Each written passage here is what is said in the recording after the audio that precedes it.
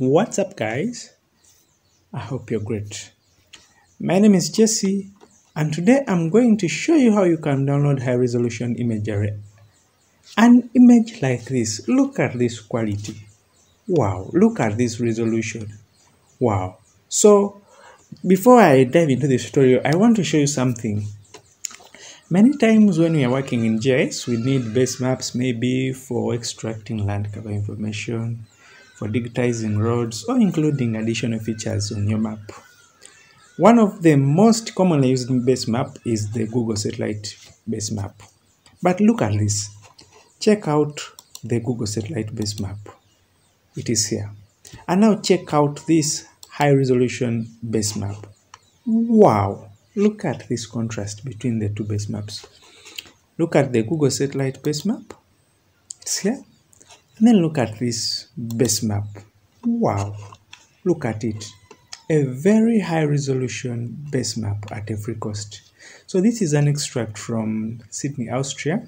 Actually, Australia, not Austria. Yeah, so this is an extract from the city. And it is a very high resolution base map. You can even see the cars on the roads. Let me zoom here. Let me zoom in on the roads, and then you see, look at these cars. Wow. So let us dive straight into the tutorial, and then I can show you how you can download such a very high resolution base map.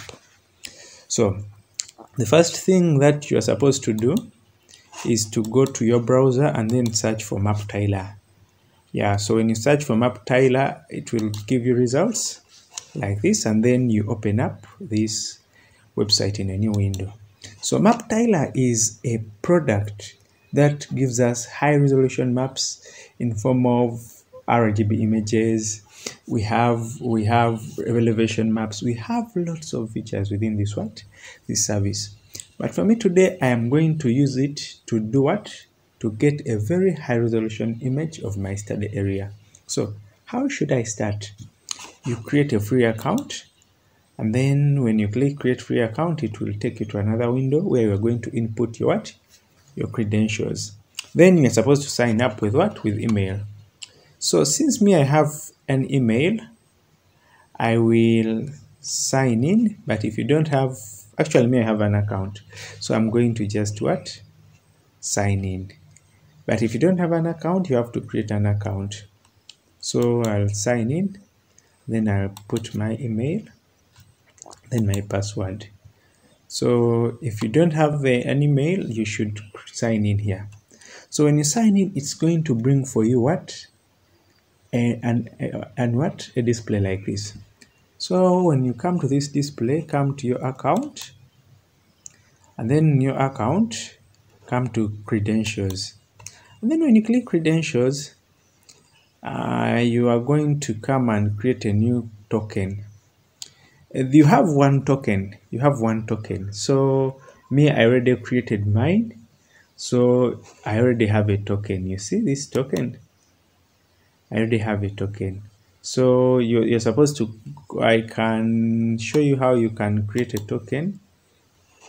You come, and then I'm going to revoke this. Yes. So when I revoke this, I'm going to come and create a new new credential. When I create a new credential, I'm going to name it high resolution. I'm just going to call it high resolution, and then I'll save it. When I'll save it, I'll click here, copy, and then again I save. So I've created a token. You may ask a question, why am I creating a token? You are going to create this token to use it to access the products of this service from Quantum GIS. Let me hope that is okay with you. Sure. So after, you can minimize this window and then go back to your Quantum GIS. So I'm going to untick these ones, the previous ones. So let me even remove this Google Satellite base map because I no longer need it. Yeah, so this is a boundary of my study area. I created a boundary. If you don't know how to create a shapefile, you can check out my tutorial on how to create shapefiles within Quantum GIS. Sure. So at this step, I'm going to install a new plugin for the MapTiler. So I'll come to plugins, manage and install. and then of course it requires internet connection for you to install the plugins. And then you search for MapTiler. So this is the plugin. Me already installed it. So if you don't have it installed, click it and then click install. It will take some time, but then after it will install. And then after installing, the MapTiler plugin will show another icon here in the browser window. Some of you don't have your browser window enabled. So let me say, in case it is not there, you come to this place here, this place here, and then you click the browser panel, and then it will be back. I hope that is fine. Sure. So at that stage, we have installed our plugin, and then we have registered to use the service of MapTiler. Then what is the next step? The next step is to click here. Then it will open a number of options. Now when it opens a number of options, I want you to click satellite. Then when you click satellite, it will take some time to initialize, and actually it will prompt you to input your credentials. Sometimes it can tell you to create a new password, then sometimes it tells you to save the password.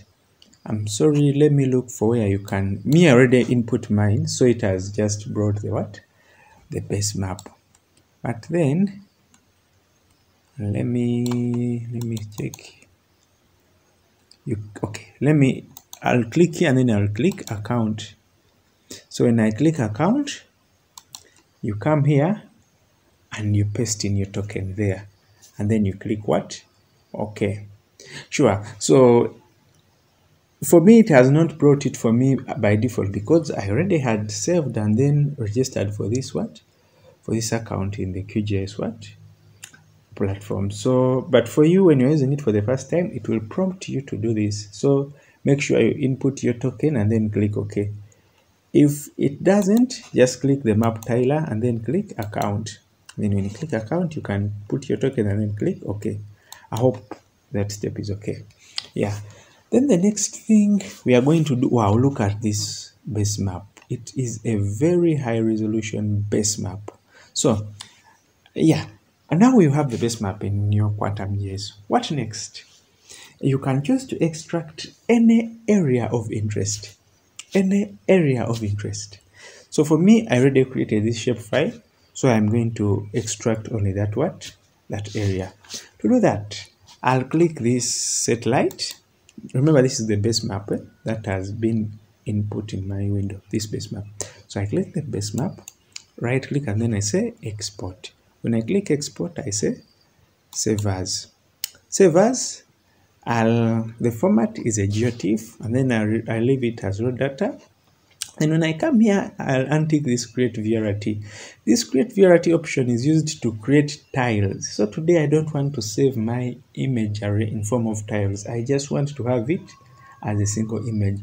So I will untick it. Sure. Then I'll select where to save my area. So I'll give it study area. Since I already have study area, I'll call it study area 1. Sure. .tif. Then I click save. I can change the coordinate system from here. And then, of course, now the extent. I may want to save the entire base map, but that is a very, very, very big base map. So it will take a lot of time, and then it will require huge computation resources. So to avoid that, I'm going to clip out my study area. So I can calculate it from the layer, which is the Austria shapefile, this one that I created. So I'll click Australia actually, and then when I input Australia, it will input the bounding box coordinates. And then sometimes you can use the map canvas extent. You just click here, and then it will use these extents. But me, I want my layer, which is Australia. Sure. Actually, another important step is the resolution. So the resolution, you can choose to put in any resolution you want this space map to be downloaded. But since me, I want it at a very high resolution, I will put 0.5. And then here I'll put 0.5.